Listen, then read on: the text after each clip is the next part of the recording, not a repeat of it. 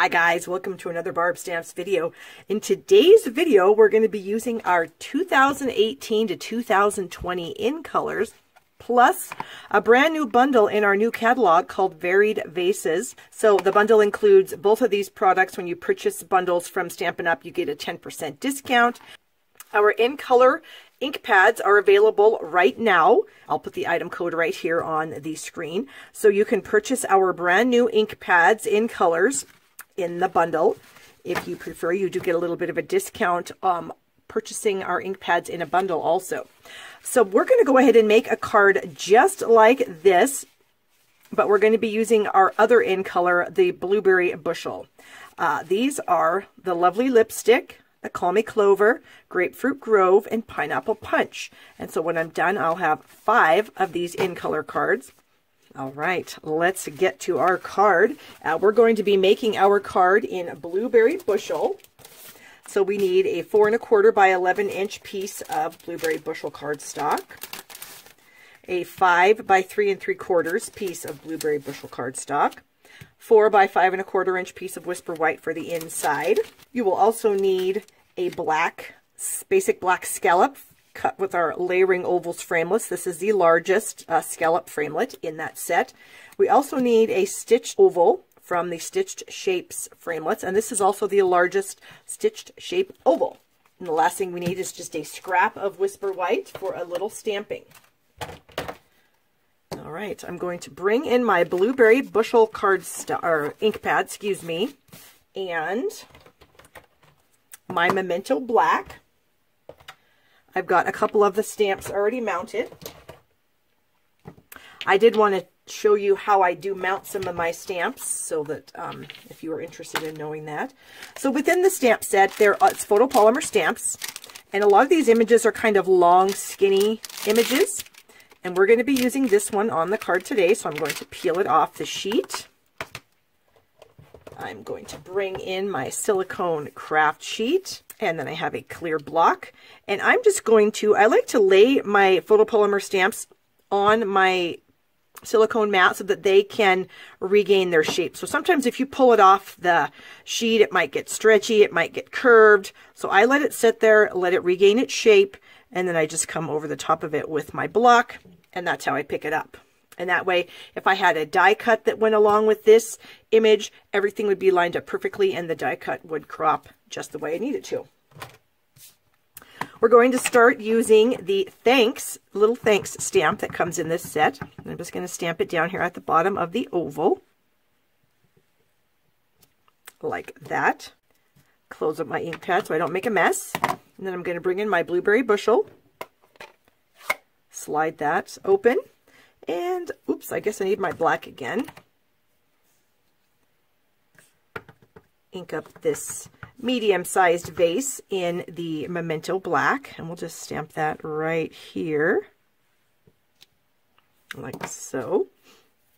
I'm also stamping it on the scrap. And then we're going to come in with the Blueberry Bushel ink pad, and we're going to stamp off once. Oh, I don't need it on that. We're going to stamp it on the scrap here, just like that. I'm going to bring in my vase punch. I'm going to turn it upside down.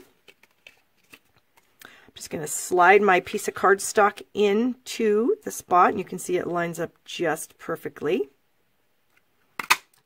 Pop that out. And then I'm going to end up layering this on top of that one.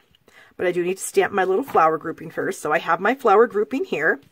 And now I don't need the whole stem, because if I did the whole stem, it would obviously go down below the bottom of the vase.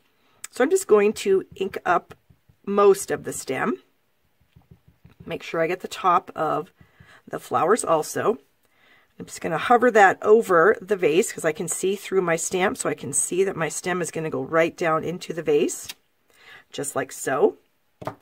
I've got this little over-stamping image, and these are the little bold flowers that are going to go into that. So I'm going to stamp it off one time,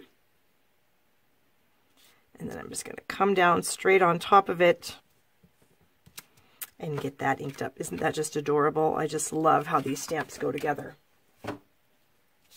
All right, so the vase that we have here, we're going to add it to the card with some dimensionals. So I need a large dimensional for the base of the vase, and then a mini dimensional for the neck. Oops. Tried to get away from me there. Gonna press my fingernail into the dimensionals to peel the backings off.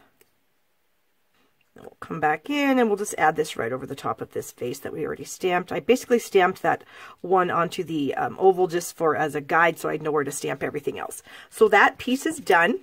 We're going to add it to this scallop oval with 3 dimensionals, and I am purposely putting them on like this. So I want 2 close to the top, 1 near the bottom.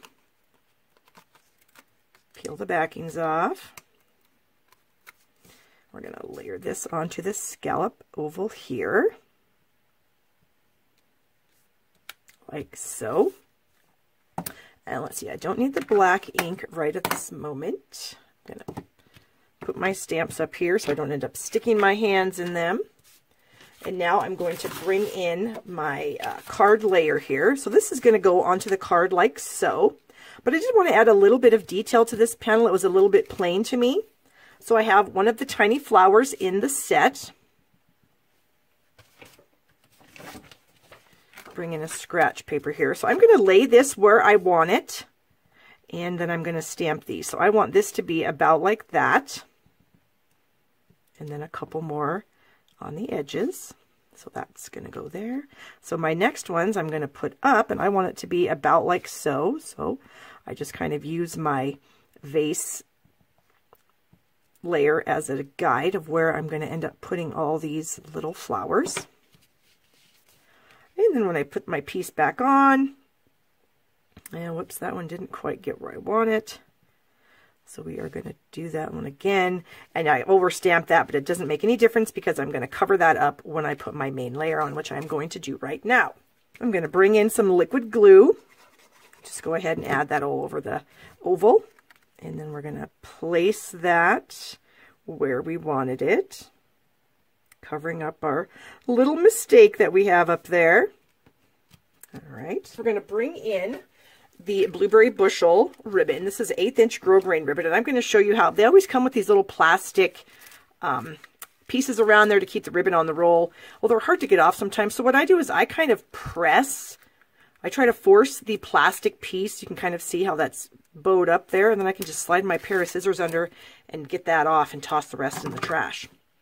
So we're going to bring in, I like to tie my ribbons so that they're tight, and so I'm going to bring in a bottle of our Stampin' Mist. This is an empty bottle. I just keep it for the specific purpose. And I'm just going to reel out some of the ribbon, and then I'm going to try to tie myself a little knot here.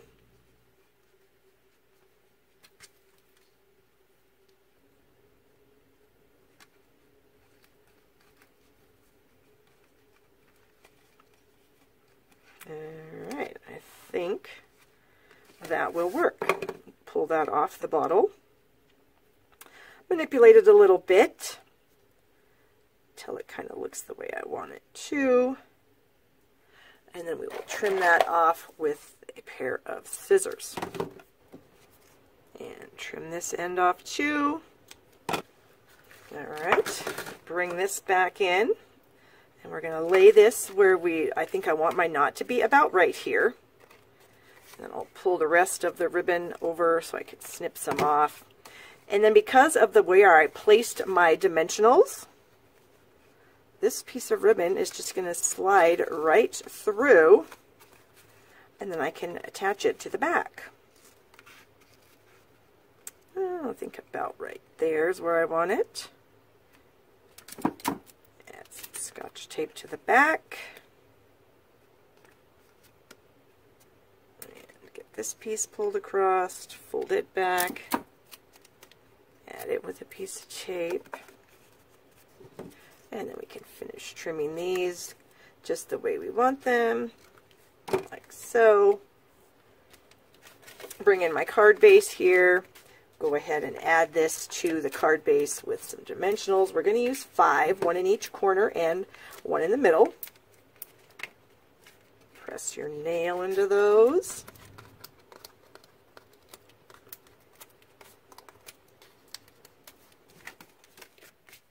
Okay, we'll just add this to the front of our card, like so. And then we've got the inside to decorate, so we've got our white panel here. And I thought it would just be kind of fun just to bring these little flowers in right here, a little bit off the page maybe. Kind of like so. Bring in the whole collection here is the overstamp. We're going to stamp it off once. And then we'll get that. And then that can just go on the inside of the card. A little bit of liquid glue. Line it up on all 3 sides, the 2 sides on the bottom. That way, if it's not cut perfectly, when someone opens your card, they're not going to know. So I never try to line it up on all 4 sides. Just those 3 is all I do. Okay, so here is our finished card, along with all of the other cards. Here we are. So I hope you guys enjoyed the video. Please give it a thumbs up if you did. I always appreciate that. Go ahead and subscribe to my channel right down here if you want to be notified when I upload new videos. I try to upload a couple a week. And again, let me know if you're interested in joining my color club. You can send me an email, barb@barbstamps.com. And shoppingwithbarb.com is where you're going to get your Stampin' Up! Supplies. And I hope you guys all have a wonderful day. Thank you so much for watching.